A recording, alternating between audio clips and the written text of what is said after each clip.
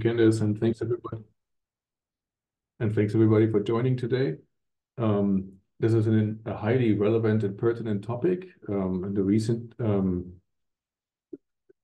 development as well. So I'm glad that we have the opportunity to discuss the Cyber Resilience Act today. One second. First of all, can you all hear and see me well? Yes. I think people cannot respond in chat, so I assume that yes. Who am I? I'm working in open source since about 25 years as a contributor and community manager and in other areas. My role at the Linux Foundation is Senior Director for Community Development at Linux Foundation Europe. And I also teach open source and intellectual property at the Technical University in Berlin, where I'm also from. So welcome. What's Linux Foundation Europe? Linux Foundation Europe is the European chapter of the Linux Foundation. We build opportunities in the region for our participants to contribute to Linux Foundation's global projects. We amplify the reach of Linux Foundation projects in Europe, and we represent the Linux Foundation and the open source ecosystem as much as we can in European policymaking, standards development, and research and development funding programs like Horizon Europe. And as such, I've spent quite some time in Brussels to work on the Cyber Resilience Act as it came up. And what you will hear today is the current version of the text, which is based on the parliamentary vote just 3 weeks ago, 12 March. So this text is not 100% final, but most of what you hear today will already be what you will have to later implement. So we have a competition policy notice here. Please feel free to look at our website to make sure that we don't say anything here that is like, for example, private to your company. And Candace has also already mentioned the code of conduct. So let's jump right in. I would like to first provide an overview of the Cyber Resilience Act, what it is. And yeah, as I said, please keep in mind that we're waiting for this to become the law. It's been approved by the European Parliament, but some things may still change. But I think that the basics are relatively stable and will not change anymore. So the Cyber Resilience Act is a horizontal regulation for the European Union internal market that lays out essential cybersecurity requirements that all businesses and also open source communities that operate in Europe will have to implement. And it's the first regulation of this kind and this scope. It covers all digital products, meaning hardware and software and the combination of them. And this is a novelty. It defines separate roles for manufacturers and open source software stewards in how they should work together and who carries what obligations in bringing digital products in the market. We will cover today basically who is responsible for what in that concert between manufacturers and stewards, and what the essential requirements and obligations are, and what we as Linux Foundation can do to work with you to implement these obligations. So, the Cyber Resilience Act's main goal is to strengthen cybersecurity in Europe, first of all, but also for the whole world. It has 3 detailed policy goals. It's supposed to reduce vulnerabilities for digital products, to ensure cybersecurity is maintained throughout the product's lifecycle, and to make sure that users can make informed decisions when they select products and when they operate them. So these 3 things, these 3 goals are kind of the pillars, the design principles behind the Cyber Resilience Act. And I think we can all sign up for them. And that's I think the big contribution that the Cyber Resilience Act will make to the ecosystem is that it will enshrine, for example, rules like that security updates need to be provided throughout the lifecycle of a product in European law. One thing that is very important to understand from the start is the Cyber Resilience Act does not say a European business has to do this or that. It says if you want to introduce products into the European market, if you want to sell them, if you want to do business in the European Union internal market, then you have to fulfill the requirements of the Cyber Resilience Act. That's what is called a horizontal regulation, meaning it applies to everybody who operates in Europe. And it doesn't matter if your business is headquartered in Europe or on a different continent. If you want to sell products in Europe, then the CRA is relevant to you. And this is one of the key reasons why we say we need to start looking into this today, no matter where we are, because Europe is quite a big market, so it will be relevant for pretty much all manufacturers. And there's also one thing to keep in mind, and is that it says in the text that the EU intends to play an internationally leading role with this regulation. So we've seen this in other EU regulations in the past, for example, in the GDPR, where maybe the international effect was still kind of accidental, but GDPR did change how we handle user data and privacy in digital products all across the globe. And the EU has learned from that. And with the Cyber Resilience Act, it intends to play this role from the start. So I think the key takeaway at this point is it doesn't matter where your business is located. It also doesn't matter where your open source community is located. If you make software or other digital products available in Europe, then the CRA is relevant to you. So let's go a little bit into the details on how the CRA goes at implementing the policy goals that I've mentioned. First, it classifies products into 3 groups based on their criticality for cybersecurity. Every digital product is supposed to be developed according to the essential cybersecurity requirements. And that's one annex, and I will give you a few examples of that later, to the Cyber Resilience Act that basically just lists what you should keep in mind when you build products. And this applies to all products because there's an assumption that if, for example, a product that is not very critical, like a small device that you may use, has security vulnerabilities, that these security vulnerabilities can also proliferate and open vulnerabilities in other devices that are networked with it. So that's why all products need to be developed according to the essential criteria.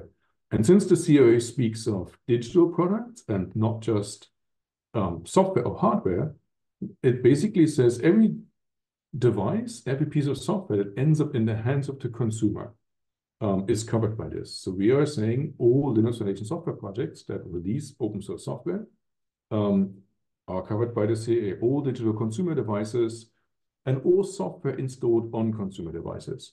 There's a question of what software on the cloud is covered by the CA, and that's described as the software that is basically essential to operate the device in the hands of the consumer. So, for example, if the device that you use operates with interacts with a cloud service that stores the configuration and is the account that you log in, but you have to do that to use the device, then even that is covered by the Cyber Resilience Act. Pure cloud services that don't end up in the hands of the consumers are regulated by different regulations, not by the CRA. Now, the next class of product is products that are that have a let's say a potential to have a bigger impact if vulnerabilities are identified in them. For example, web browsers or children's toys, devices for vulnerable consumers. Here, the compliance with the CRA needs to be either demonstrated against harmonized standards or audited by a third party. And for that, there will be a network of accredited assessment bodies, essentially consulting companies or service providers, that will be able to certify compliance with the CRA for your business when you introduce products in the market. And then there's a third class, and those are products that really have the possibility that problems with those products proliferate into the whole network, like operating systems, networking devices, routers, etc., VPN gateways, things like that. And here, this is the most critical class of products under the CRA. Here, the assessment always needs to be done by a third party. Now, keep in mind that bringing products into the market is something manufacturers do, not open source communities. So these requirements for products essentially end up on the person that brings the product into the European market. So, as I said, manufacturers should develop all digital products according to the essential requirements of the CA, since less critical devices may serve as a springboard for security attacks that can then target other devices. Stricter requirements, so basically there's a cascade of requirements, and the stricter requirements start with the second group, for example, targeted at vulnerable consumers. And then you have the strictest when devices, where exploits in devices can cause wider damage. So this applies to all products, and it just gets tougher if the products are more critical.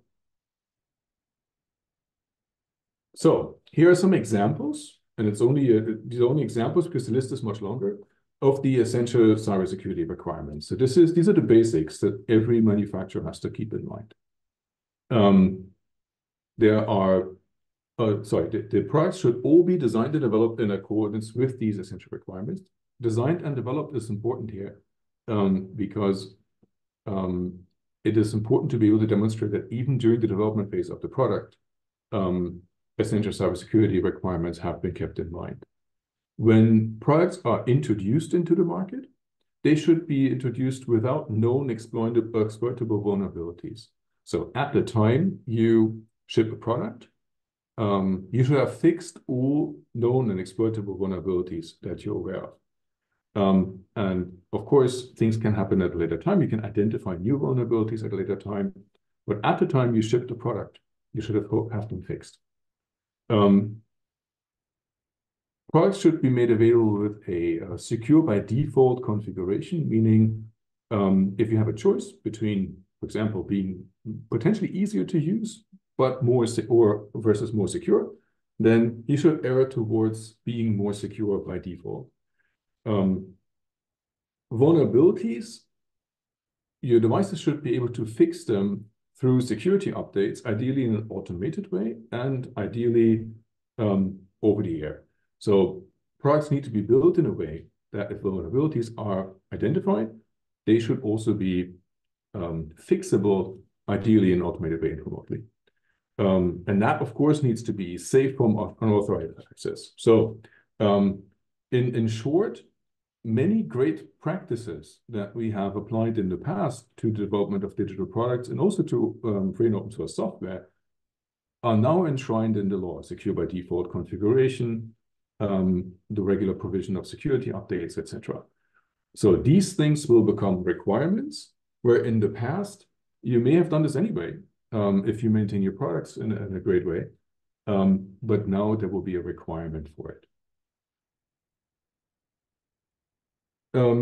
One thing that is important is that we're talking about the European Union here. So the European Union consists of many member states. And the idea is that the approach to cybersecurity is harmonized in the European Union market. And because of that, the Cyber Resilience Act contains clauses that say that member states cannot impose additional cybersecurity requirements on market access on top of the CRA. So the idea is that, yes, the Cyber Resilience Act is difficult to implement, but if you do it, you have access to the whole European market. There's some caveats here, because there are some fields that the European Union cannot regulate for the member states. For example, defense or national security stays within the realm of the member states. So if they want to impose additional rules for products that are used in defense, that is possible. But for general consumer products, the CRA is the authoritative regulation. But also more specific regulations on top. For example, for medical devices, for radio equipment. And these are currently all in place, even with the CRA. However, there's an encouragement in the text that says that they should be harmonized with the CRA as they get updated over time. So basically, takeaway here is the Cyber Resilience Act applies to all the European member states, and it unifies access to that market with regards to cybersecurity, except for some specific areas like defense and national security. So Now, we all know that today, most digital products consist of a large share of free and open source software, and then a smaller share of proprietary software that puts this all together, integrates it, and develops the functionality that is then provided to consumers. We assume that in most devices, about 80% of the software integrated is open source software, and 20% is kind of developed on top by the device manufacturers to integrate the open source components and to make consumer functionality. And that creates a relationship when it comes to how to bring software like digital products into the market between upstream open source communities and manufacturers, where we have to ask, at what point in time is a product being made available in the market in a commercial fashion, and so that the obligations towards manufacturers apply. And the Cyber Resilience Act regulates it this way. It says that the provision of open source software products that are not monetized is not considered a commercial activity. So it's not considered the activity of a manufacturer. Similarly, the development by non-profit organizations is not considered a commercial activity. The numbers behind the bullets are the recitals in the CRA text as it stands today. Manufacturers that take open source components and integrate them into products should exercise due diligence when they do so. That means the responsibility for cybersecurity and for vulnerability for the product that a manufacturer introduces into the market lies with the manufacturer. And that means manufacturers need to, for example, assess open source components that they integrate. They need to understand what these components are and document that, and make a decision if it's safe to introduce that product with the open source components integrated into the market. And to facilitate this relationship between upstream and manufacturers, the COA suggests that we apply voluntary security attestation programs to support this due diligence process. So the suggestion is that upstream communities voluntarily provide security-related product documentation, essentially, for open source components that manufacturers can then use. But it's very clear in the text that the work of the upstream open source communities is a voluntary support, and that the responsibility and the due diligence lies with the manufacturers. And the result of this delineation of responsibilities is a novelty in EU law, which is a separation of two economic operator roles, that of manufacturers and of open source software stewards. Manufacturers are companies that bring products into the market. They market them, they have the products carry their trademark, they monetize the products. Basically, they act as manufacturers, as businesses. And manufacturers under the CRA have the full range of obligations. And I will go into more details here on the support period, on how to provide fixes to vulnerabilities, how to disclose them, etc. So all these obligations are on the manufacturers. And in contrast to that, in the law, we have open source software stewards who are supposed to be regulated with a light touch regime. That's what the law says. An open source software steward is a legal person other than a manufacturer, so not the same, which has the purpose to systematically provide support on a sustained basis for the development of specific free and open source software products and ensures their viability. So this very clearly says that an open source foundation like the Linux Foundation acts as an open source software steward for the projects and foundations that it hosts. So one key takeaway here is that a steward is a legal person other than a manufacturer. So a manufacturer cannot at the same time be a steward. If you are, as a manufacturer, maintain an open source project, then you still have the responsibilities of a manufacturer. And that's one impact that we expect from the Cyber Resilience Act, is that it will require us to make the distinction between who's a manufacturer and who's an open source software steward. It requires us to make that more clear. So I'll get to the questions at the end. Thank you for raising them. Let's get through the basics of the CRA first. So I would like to summarize a couple of takeaways for manufacturers. The first one is that open source projects, even the ones that later become commercial products, they change their nature over time. So I try to visualize that here as like the tree of life of free and open source software projects. Many projects start as a cool project that a talented developer creates on the weekend as a hobby project. And initially, they're the only contributors. Technically, it's a single vendor project in a way. And very, very early on, often a decision is made. Will this be a small open source community where we jointly provide stewardship for the project over time? Or will this form into a small startup company that will go the route of a commercial manufacturer?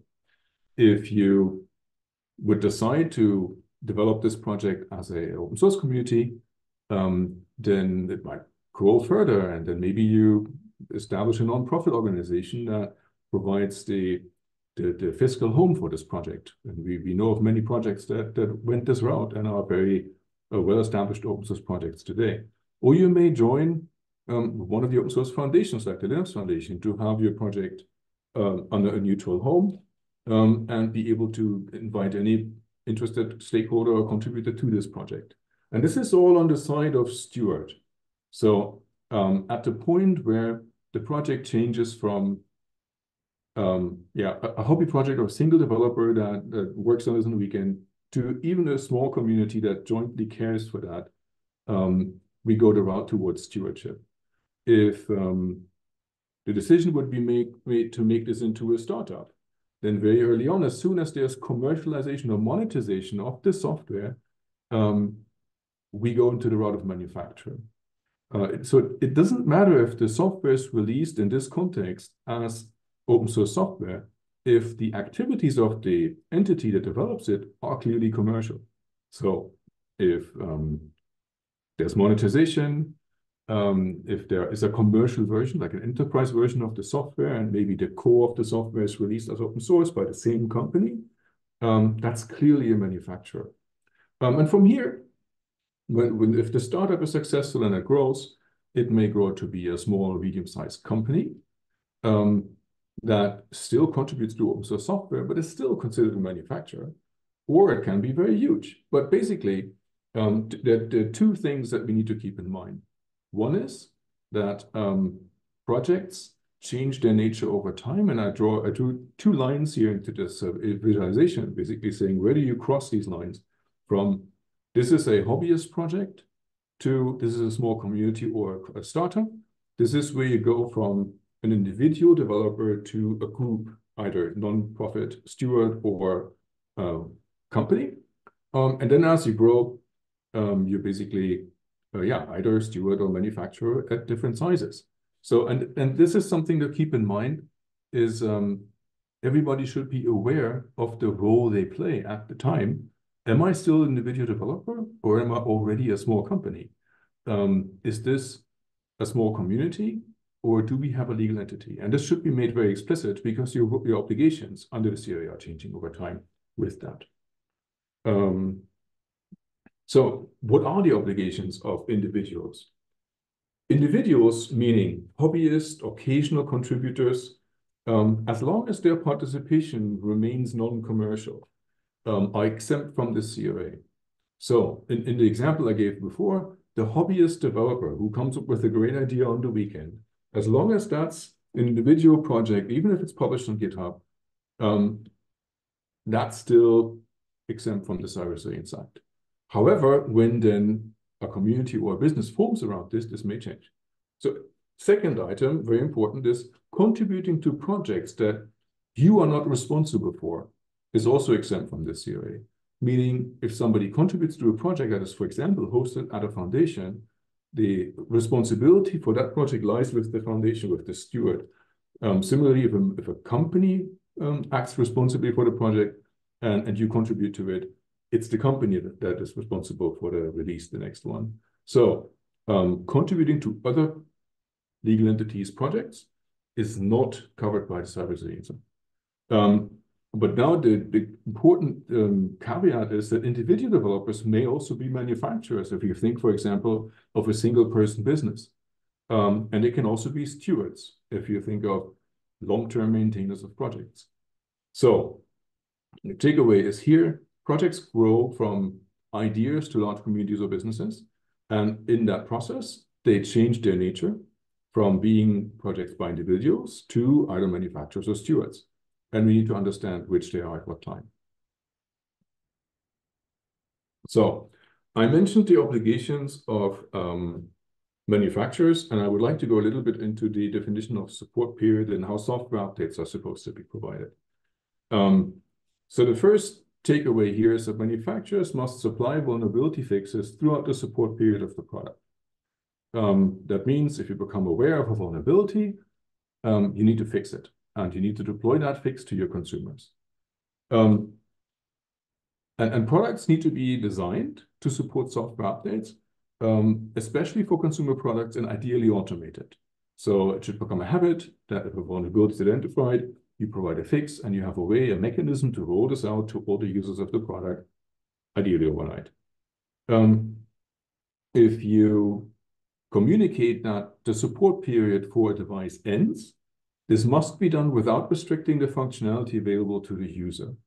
So you can say, sorry, your support period has ended, and because of that, we're disabling these 10 different functions on your device until you buy an upgrade. So the functionality that the consumer has paid for essentially needs to be maintained, and security updates need to be provided. And that support period should be no less than 5 years. There's one exemption, and that is if products have a shorter kind of natural life cycle. So for example, if you have a medical product that can only be used for 3 months and then it needs to be, I don't know, refurbished because it stops working, then the support period doesn't have to be longer than that. On the other hand, if a product can reasonably be expected to be used for longer than 5 years, then the support period automatically also extends. And this is, of course, relevant for manufacturers, say, of network equipment that is supposed to run for a very long period of time, or of vehicles who have a road life of 15 years. If either consumers can expect that the product can be used for such a long time, then software updates need to be provided also for the expected lifetime of the product. So takeaway, the vulnerability fixes must be provided throughout the support period. They should be provided automatically, and as long as the support period lasts. And it's at least 5 years, and it can be longer if your product can be reasonably expected to work longer than that. As a manufacturer, you're also obliged to disclose vulnerabilities if you notify them, if you identify them. So if you get a report from a consumer that they identified a vulnerability in your product, and that vulnerability is actively exploited, then you need to notify about this vulnerability to the Computer Security Incident Response Teams, CSIRTs, and ENISA in Europe. So basically, it's not just about the consumer. You will have to disclose the vulnerability to the authorities. There will be a European vulnerability database where critical information about vulnerabilities is being shared so that the damage caused by the vulnerabilities is restricted or limited. Importantly, vulnerabilities that you discover in good faith, for example, through intrusion testing, or you're properly testing your devices, you're reviewing them, they don't need to be reported, but you need to provide the fixes. There is a provision to apply for brief delays. So for example, if you're saying, it's Friday today, and we'll work on the weekend, and we're sure we'll have a fix for this vulnerability on Monday, can we please not disclose this to the rest of the world until we roll out the fix? That's possible. How exactly this is possible will be defined in standards that are still being developed. But there's a provision for that. Manufacturers need to provide a vulnerability disclosure policy, which is essentially a point of contact for consumers of their devices to report about vulnerabilities or to inquire about them. So ideally, there should be a website or something where you say, if I use this device, what are the vulnerabilities that are currently known about this device? An interesting caveat is that manufacturers are required to draw up SBOMs, but they're not required to make them available to the general public. But they are required to provide them to the authorities on request, which means, I'm assuming that this means that manufacturers need to have SBOMs for their products, because otherwise you can't provide them on request. So now this is all just what needs to be done. What happens if you're not compliant? And how do you demonstrate conformity? The conformity is signified by the CE marking. You may notice already from various products that are shipped in Europe. It's on physical devices so far primarily. And the CRA extends the CE marking requirements to digital products of all kinds. So basically, you're saying I assure my products are compliant, and then I show the CE mark on the product or for software somewhere in a visible way. One thing that's important here is that the way software is compiled and shipped, not compiled, but compiled and packaged, is actually part of the production process. And so essentially your CI and the way it's run is part of the conformity assessment. There will be a regulatory sandbox for being able to dry run conformity assessments for manufacturers, and that will be provided by the EU. And there's also, as I already said, there will be an accreditation process for conformance assessment bodies. Yeah, and if we fail with that, then there will be effective, proportionate, and dissuasive penalties. The penalties are scary. If you look at them, 5 to 15 million euro or 1 to 2.5% of global turnover in the prior fiscal year. So in short, can be quite substantial. They should take circumstances into account and be proportionate. And one thing that's important, because I think that's relatively new as an approach in Europe, is that it's possible to enforce the requirements of the CRA through representative actions of the collective interests of consumers, which basically means consumer groups can jointly enforce compliance with the CRA. So this was an overview of what manufacturers need to know. And I'm sure that here there are also people that see themselves more in the open source ecosystem. So now I would like to switch a little bit to what is the role of open source software stewards in this context?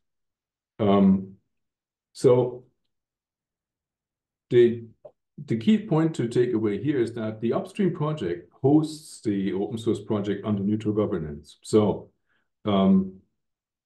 that's the assumption if the project is independent from a manufacturer, from a business. So an open source foundation like the Linux Foundation provides a neutral home for a project, and manufacturers take this project from there and integrate it into their products. We have to keep in mind, of course, that the contributors to the projects are usually not employed in the foundations.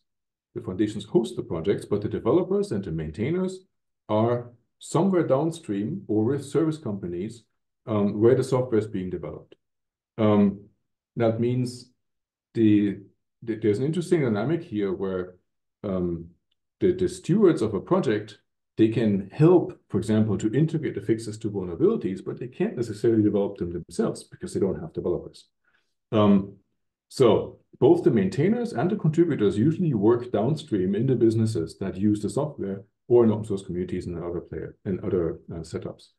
And I provide a link here to an interesting blog post that basically says open source maintainers owe you nothing, which is a bit harsh, but you don't have a way to say, you must fix this bug for me within 3 days because I need to ship a product update.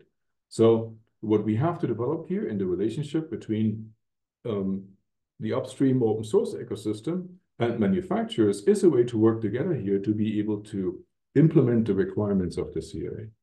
And this is why we titled this presentation as a new era, in a way, for the interaction between open source communities and manufacturers. Okay, so who is the open source software steward? First of all, it's the legal entity. So in the case of the Linux Foundation, it's either, for example, Linux Foundation or Linux Foundation Europe, and the projects that are hosted within the foundation as long as they don't have their own legal entity, they're under the umbrella of the open source foundation. And as such, the foundation or the steward, for example, has to provide a single point of contact for reporting and inquiring about vulnerabilities. The Linux Foundation has that as a point of entry for security reports. So if vulnerabilities are reported to the upstream community, then we'll make them available to the development community to be able to fix them, essentially. Stewards need to implement a cybersecurity policy and make it widely known, basically, which is, for example, how vulnerabilities should be reported and how you can inquire. A key responsibility is to cooperate with market surveillance authorities on their request, for example, on known vulnerabilities and the distribution of the software and of releases. And then open source software stewards will have to notify widely about reported vulnerabilities. Now, this is already, for the most part, good practice in open source communities. Of course, if a vulnerability is reported, then at the same time, we'll work on a fix, we'll work on a responsible disclosure, ideally when the fix is available, so that the fix can be integrated into products. A more organizational takeaway for software stewards is that they need to document the non-profit character of the organization, because there are some details in the text that say it's okay for stewards to have income, revenue, but the non-profit character of the organization needs to be maintained. So this is roughly what stewards need to do. And it's important to understand what is not in this list.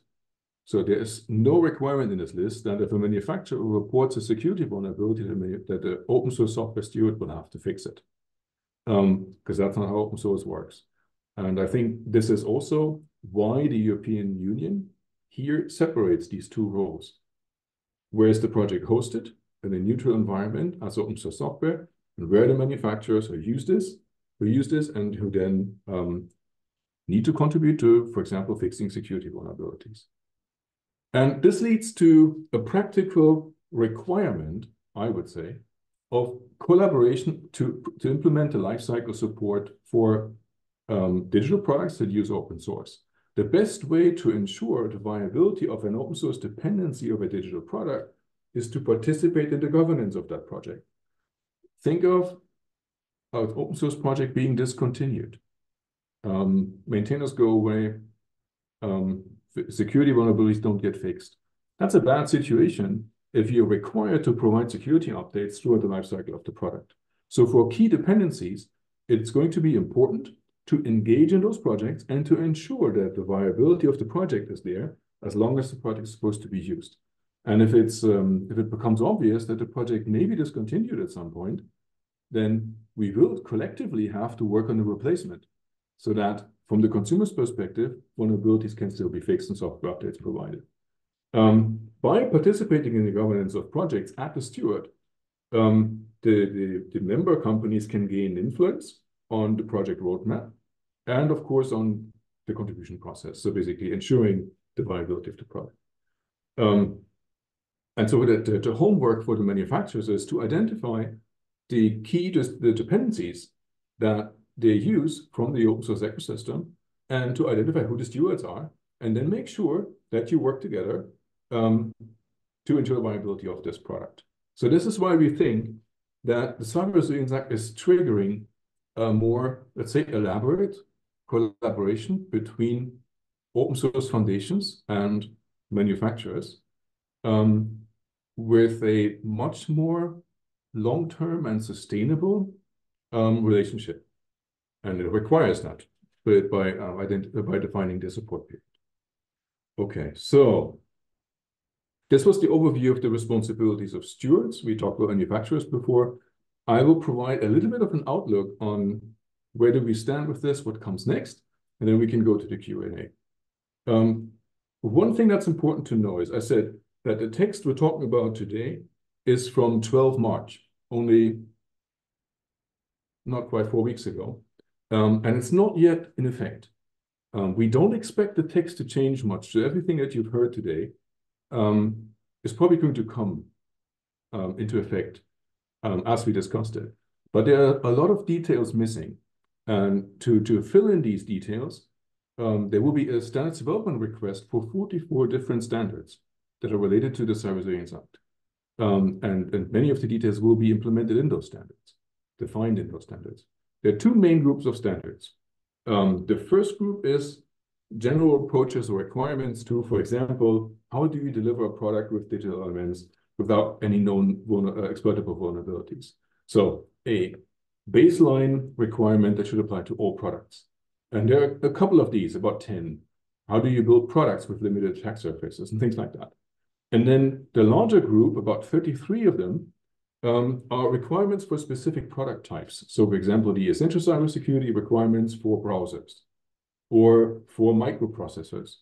And here, as an installation, we're currently looking into participating in those standards development groups with our projects and foundations that are working in this specific field. But essentially, this means that in the next 3 years, in the implementation period of the Cyber Resilience Act, these standards will be defined. And then many of the details, for example, how do you document compliance, because that's based on the requirements that are listed there, will then become clear. So the basic requirements are known today. Many of the implementation details will come from the standards development process. And yeah, and the Linux Foundation Europe is engaged there in various ways in European standards development. And then in terms of outlook, so as I said, the text that we discussed today was approved on 12 March. It's still subject to a lawyer linguistic review, and the translations are ongoing, but it's mostly final. This is the first union-level law in Europe that models open source software stewards separately from manufacturers. It actually speaks of free and open source software. So I think this is really a novelty, and I do expect that this approach will proliferate into other EU regulations as well. The COA should come into effect in probably mid or the second half of this year. Then we have 21 months of a transition period for the vulnerability reporting to begin. And then all the obligations come into effect 3 years later, so in early 2027, we assume. So thank you. This was my overview of the Cyber Resilience Act and why it really changes the game. I will now look at the questions we have and see if I can answer them. Okay, well, start with the first one. Is the software behind web services, websites, e-commerce, etc., operating in the EU market affected by the COA? This is what I tried to lay out earlier. If the software is required for a device to work, then it's covered by the COA. If it's only behind the web server, then it's not. I'm not a lawyer. This is my very simplified way to explain it. But basically, if the user operates a device and as part of that interacts with a cloud service without possibly even knowing about it, because that happens behind the scene, then that cloud service is covered by the COA. If it's only e-commerce, etc., then there are other regulations that cover that. So I think we answered the first question. The next one would be, how can end developers know upstream products are at risk? Does this mean the developer is liable for all upstream issues? What's important to know here is that every product is seen as a whole. So you integrate various open source components, you integrate your own proprietary software to it, and then you release a product into the market. Which vulnerabilities are exposed by this product depends much on the configuration of the product, hardware, software, attack surface, etc. So it's not one-to-one the sum of all vulnerabilities of the open source components, because that might not be visible to the user or exposed. So how can the developer know vulnerabilities from upstream? That's the disclosure policies and handling policies that the stewards are supposed to implement. So there's supposed to be a point of contact where you can say, what are the currently known vulnerabilities about my product? And then you have to make a decision as a business to release that product into the market or not. And that's your responsibility. Will this inhibit the use of open source software?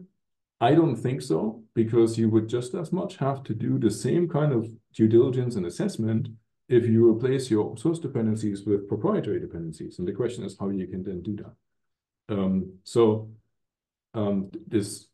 The setup, especially the two operator roles, steward and manufacturer, they're designed to enable collaboration between the two groups.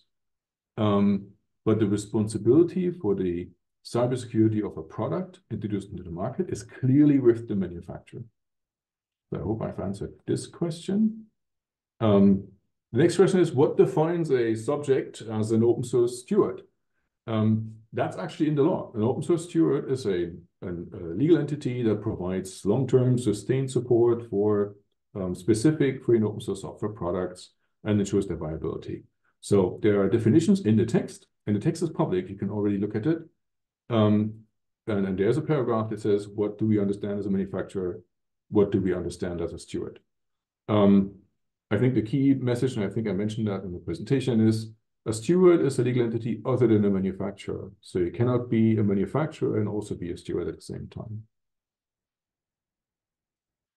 Next question. Would a company like Red Hat be a manufacturer? Yes, I think so. Because the product is monetized. So Red Hat, in a specific case, in a specific question, sells support contracts for the software, sells an enterprise version, etc. So from our perspective, that is clearly a manufacturer setup. Red Hat contributes to many open source projects. And I know that Red Hat is looking into how can this be done in a transparent way by a manufacturer. Here, of course, the rule that if you contribute to a project that is under somebody else's responsibility, you're not liable under the CRA, it's the other party, is also helpful for Red Hat, because you can contribute to many open source projects that are not under your own responsibility. I think the takeaway for manufacturers is if you are responsible for open source projects, then you need to think about how to do this in the long term. Would you like to continue being responsible for them with manufacturer obligations? Or do you move that project under neutral governance in a steward, in the nonprofit environment, so that you're not responsible for it? So I hope that answered the question about Red Hat. The next question is, manufacturer versus steward. The developer that writes the code or fixes the bug is the manufacturer or steward. Well, that really goes back to the slide about the individual developers contributing to other people's projects, etc. I don't think the CRA mentions much who writes the code. It mentions who's the steward of the software, who's the manufacturer that releases the product into the market. And that means a contributor to a project that is upstream is not covered by the CRA. That the person is not manufacturer or steward. It's a contributor to the project. The upstream project, when it makes the release, acts as the steward. The manufacturer that integrates the software acts as the integrator, is then the manufacturer. So that's a bit of a difficult answer, but I think it was mostly in the presentation, so I hope that's clear. And then we have, what will happen if a project cannot find a steward who will take in the project, I assume? Well, that's a very good question. I think the assumption here is mostly that products that are viable, that are important upstream dependencies for downstream products, will not have difficulty finding, let's say, a community of manufacturers that would jointly want to maintain it. But there are, of course, many small projects that have a very small contributor base. I think to the extent that they can be considered volunteer projects, they will probably not be covered by the CA, which again puts the due diligence with the manufacturer. And there are many, especially in dynamic programming languages, many software components that are very small. Some of them are not even maintained at all. They're just written once, they work mostly, and then they stayed away. They stay where they are. In this case, the responsibility will be mostly with the manufacturers. if a project wants to find a steward and can't find one? That's an interesting question. I actually haven't thought about that question yet, so I have to think about this a bit more. Last question, or not last, but next. How would the CRA and BSI Kritis work together? So BSI Kritis is a German cybersecurity framework that is legally required. I can't say. I'm assuming that because the CRA is a European Union level law that once promulgated and in effect across the EU takes precedence, that the German regulations will have to be adapted to that. I am not a lawyer, so I can't really answer this question authoritatively. Next question.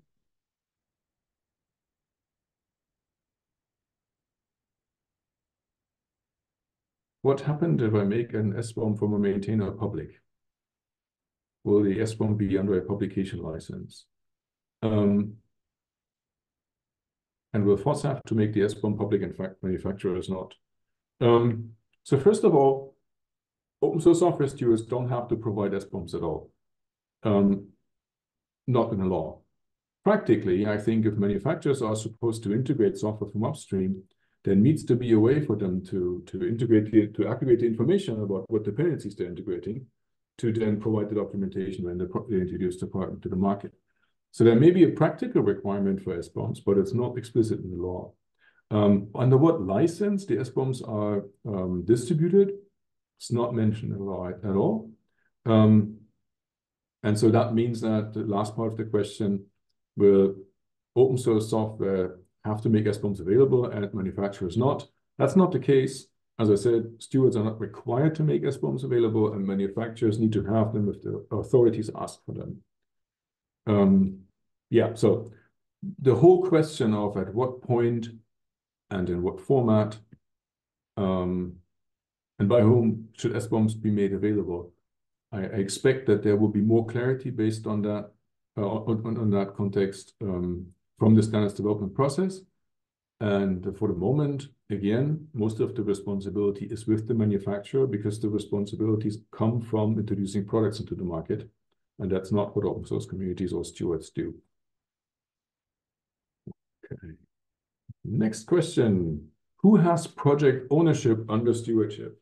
So that's a very good question.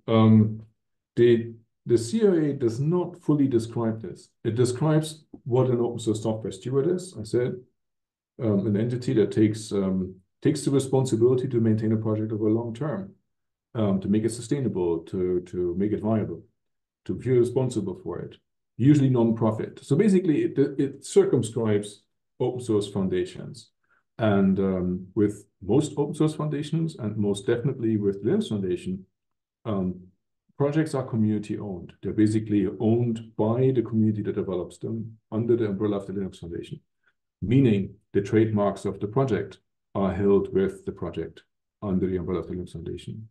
And we use open source licenses for all the code, meaning that everybody has access to the license, to the source code. Everybody can participate in the project and contribute to it. And all the assets of the project are community owned. And I think that's the assumption under the CRA. So if you want to be a steward, I think the assumption is that the project is owned under this legal entity that is the steward, who operates in like a non-profit way. So project ownership, I think the expectation is that that's with the steward. That's why the steward is a legal entity.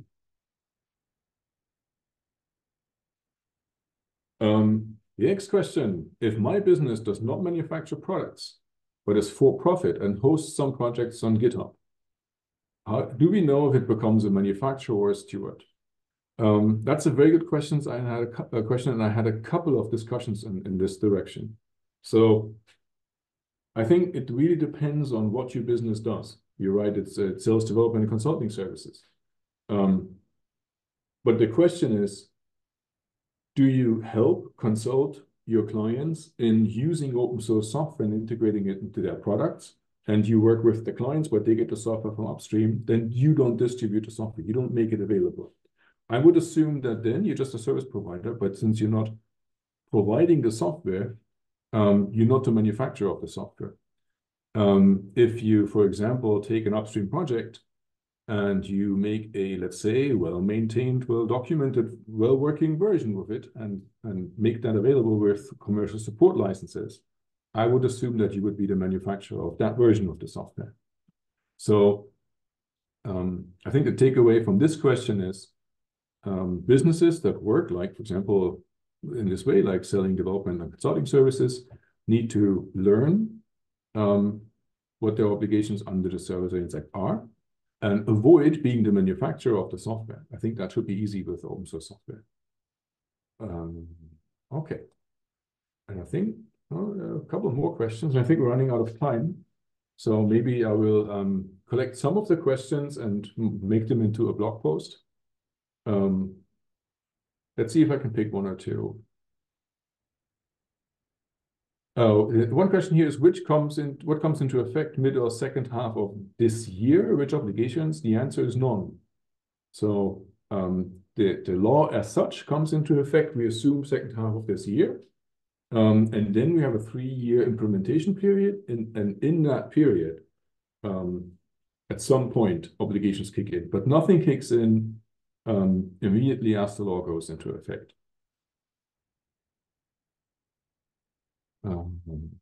Next question would be, let's see.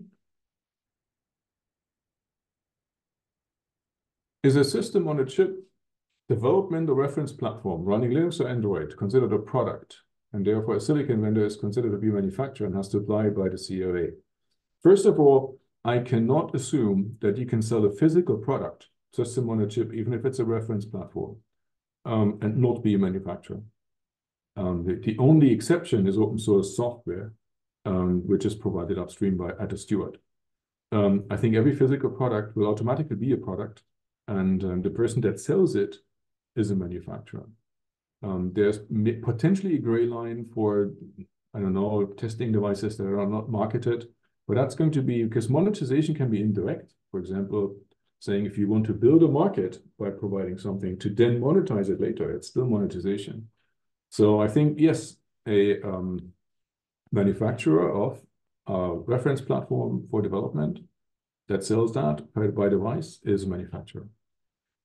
Okay, so I have more questions, and I will work with our team to collect them all and to try to answer them maybe in a blog post or in a follow-up. I think we're out of time for today. Thank you for attending. I hope this was informative. I hope this will help you move forward. And if you need more support, especially if you're a Linux Foundation member, feel free to reach out to us, and we'll try to work with you to implement the Cyber Resilience Act. Thank you. Thank you so much, Mirko, for your time today, and thank you everyone for joining us. Just a quick reminder that this recording will be up on the Linux Foundation's YouTube page later today. We hope you join us for future webinars. Have a wonderful day.